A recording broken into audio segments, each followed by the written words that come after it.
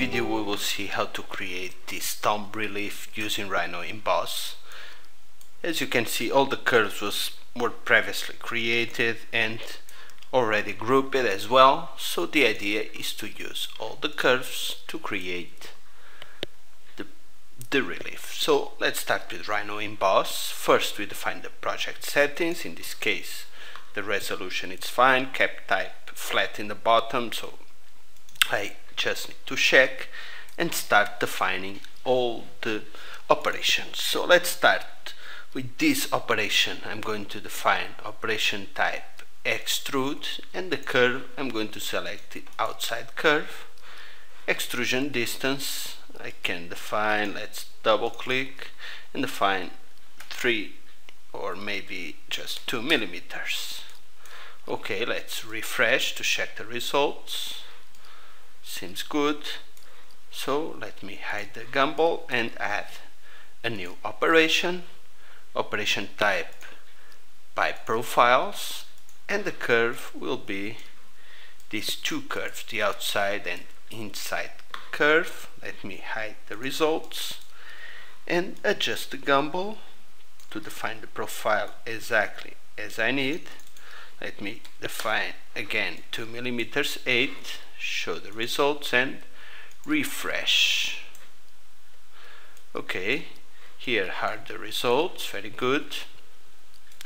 So now I'm going to add once again operation by profiles and the curve all this group. So I just need to hide the results, adjust the profile. Let me type 1.5 and let's refresh. If needed we will adjust later. Okay, as you can see the profile was applied to all the curves. This is the result. Of course we can change the profile or smooth later, but I think it's very good. Let's add a new operation.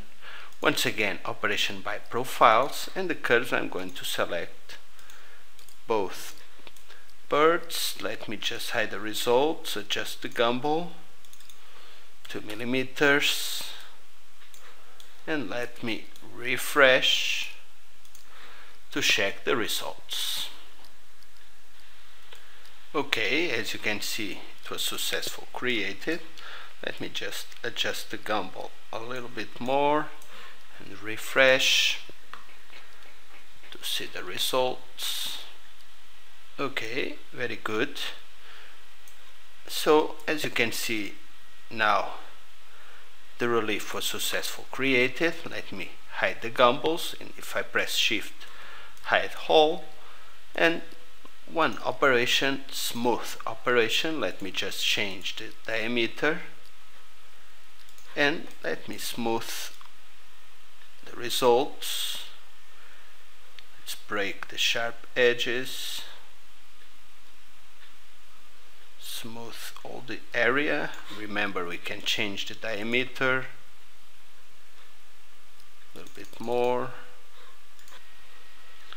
Okay,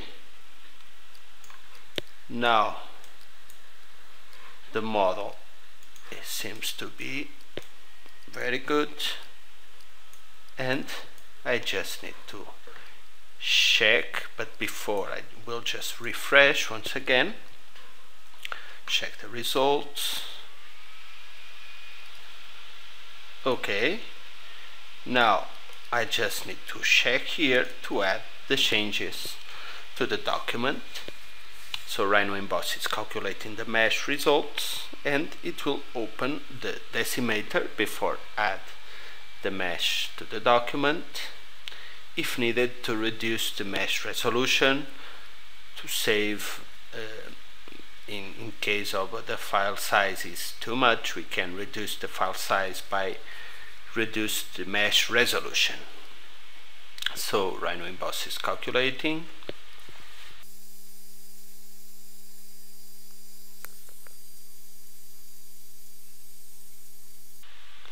Okay, so this is the Decimator.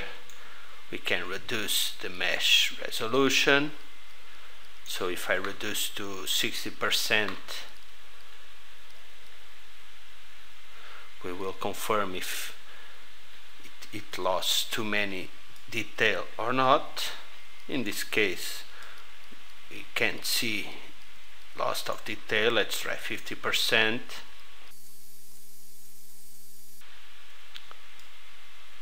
Okay, seems to be very good.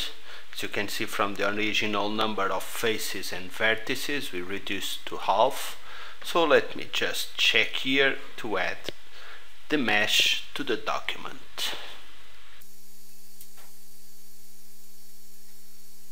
Okay, here is the mesh. Let me change display mode. Okay, change to rendered, and this is the final result. In the bottom, flat has defined, and here we have the results. I hope you like it. Thanks for watching.